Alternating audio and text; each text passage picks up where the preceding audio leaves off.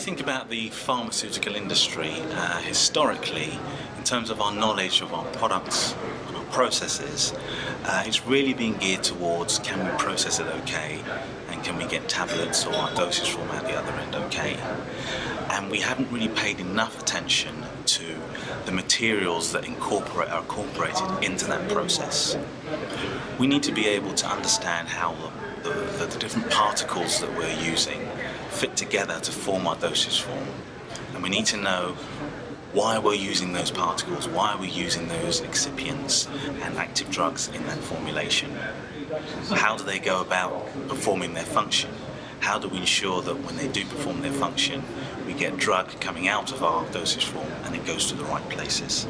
So it's all about our ability to get a dosage form that is going to consistently perform in the right way. And the only way we can really do that is to go down to the particulate level and see how those particles are going to interact. Now, this approach isn't a new one.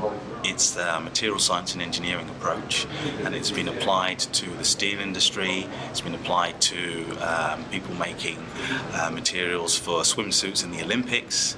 It's very big in Formula 1, in sport, and in the food industry. What the pharma industry needs to do is to play a little bit of catch-up to try and get a bit more material science thinking into the way that it understands its products and its processes. Because only that way can we really demonstrate that we understand what's happening when we mix those powders together and form that tablet, and that we can really ensure that we have a safe and efficacious product. Not only something that's efficacious and safe from the point at which we launch it, but something that will be safe and efficacious throughout the whole life cycle of that particular dosage form.